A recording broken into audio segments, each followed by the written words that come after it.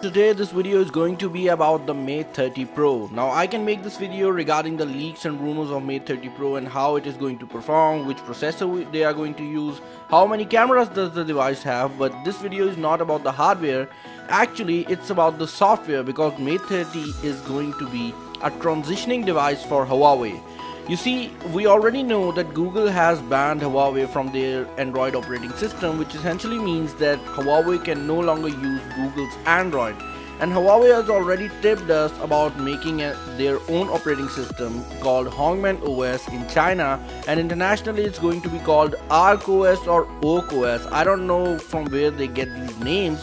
However, Huawei operating system is tipped out to be a great operating system, as it is based on Linux, and Huawei is touting that this operating system will be faster than the Android which we are currently using on our cellular devices. Now, Huawei Mate 30 Pro is an interesting device because this device is going to be the first device with Huawei's own operating system. Before this device, all the phones that are going to launch or that have already been launched are using Android operating system, and Huawei is going to continue supporting these cell phones as it is. So you are going to get Android updates on all the older devices, and Android Q is already coming to Mate 20 Pro, and it is tipped out to be coming on P30 Pro, which is their current flagship, which means that Mate 30 Pro is going to be the first device with ARK OS on board. Now, Mate 30 Pro is a very important device because this device is also bringing the Huawei's latest chipset called the Kirin 985, which is going to be significantly faster from Snapdragon 855, which is used currently in all the flagship devices like Samsung Galaxy S10 or even the OnePlus 7 Pro. Now, Google is not liking this current situation a bit because of two reasons. Number one reason is that Google does not want any other competition when it comes to their operating system market, because Android is right now leading the smartphone game. And the second reason which Google puts forward is the fact that if Huawei succeeds in making their own operating system, it is going to be more vulnerable to hacks and stuff like that, and it is going to affect the security of anyone using Huawei device or anyone communicating with someone using Huawei device. So for example, if you belong from US and you are using a secure Android device or even an iPhone, and you send something to a person who's using Huawei in some other part of the world, then your information is not going to be safe because you will be communicating with the device which is not secure on the other end. So Google is quite concerned about the whole situation, and this is the reason why Google is trying to lobby against the ban and trying to figure out some way to provide Huawei the updates so Huawei does not go forward with this plan. Also, at this point in the video, I want to compare Huawei with Nokia, because many people are thinking that Huawei's fate is going to be similar to that of Nokia, because Nokia was a great hardware manufacturer. Their hardware technology was much better than any other competition out there. Hell, they were introducing different features like gyroscope back in 2005. But Nokia suffered great loss because of one reason and one reason only, and that was their operating system. Nokia was slow to jump on the bandwagon of smartphones, and when they did it with Windows, which didn't have the great Android app store which we are currently using, and that was the only reason Nokia flopped.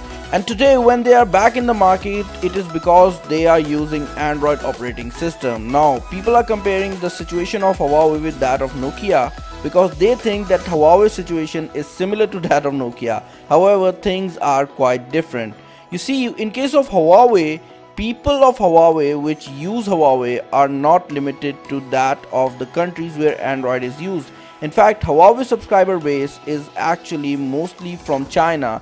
50% of their users come from China, which are already not using any kind of Google services. They are already adapted themselves to the app store which is provided by Huawei, which means that they are already using applications which are only available in China. So that means 50% of the Huawei users are not going to be affected by the whole Google ban. However, the rest of the 50% is going to be people from Europe and Asian countries, and these are the ones who are actually going to be affected, and these are the ones who are going to see major change when it comes to Hongmeng OS.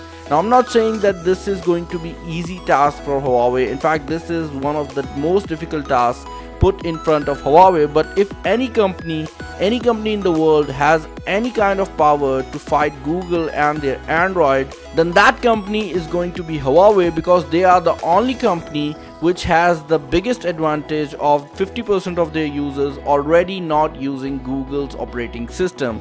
Now I want to know what are your opinions regarding the whole Android ban. Personally, I believe that technology should not be limited to a country, and when it comes to technology, the whole world should be connected. Now I already know that in terms of China has already banned Google services, like you cannot use Google or YouTube in China, and now US is banning Huawei, which means that the whole war situation, the trade war situation, is getting worse day by day, and I don't like it a bit. But I want to know what are your thoughts regarding the whole situation, and what do you think the future is going to be. Also, I want to know what are your thoughts regarding Mate 30 Pro, and what is the most important thing in a cell phone when you are buying a device. Also, if you're new to the channel, do subscribe, because I try to upload daily content but I somehow miss. But I'm a good person, so you can subscribe the channel, like this video, comment on it, and let me know what you think about it, and I will see you in the next one.